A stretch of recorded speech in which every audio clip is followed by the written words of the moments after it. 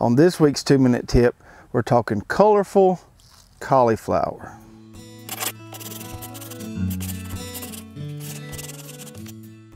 Cauliflower is one of my favorite fall crops to grow for several different reasons. The first one is that we can succession plant it. We can plant it several different times throughout the fall and get several different crops. We can start some transplants in August, start some more in September, and sometimes even start some as late as October. The second reason is that it stores very well.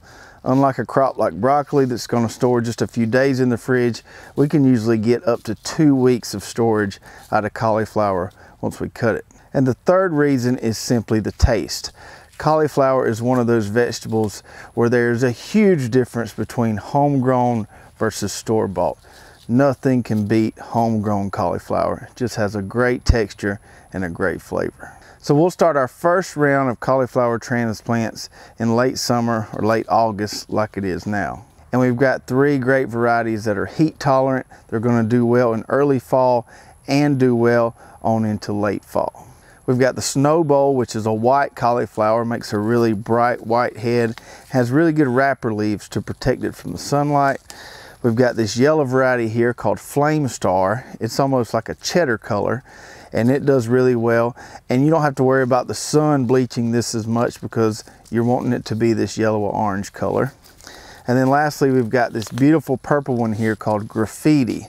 And this is a nice one as well that's heat tolerant, and you don't have to worry as much about the sun bleaching the color because it's supposed to be purple or darker than a traditional cauliflower head. Now the Flame Star and the Snow Bowl are fairly early maturing varieties. They're going to grow out in about 50 to 60 days.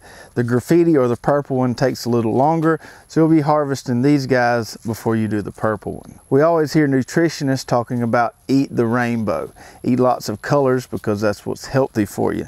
And if you grow all 3 of these, you'll certainly be doing that. You've got the white, more traditional cauliflower, the yellow one, which is really rich in vitamin B, and the purple one here, which is really rich in those anthocyanins, which we all know are good for us. So get your fall cauliflower planted now.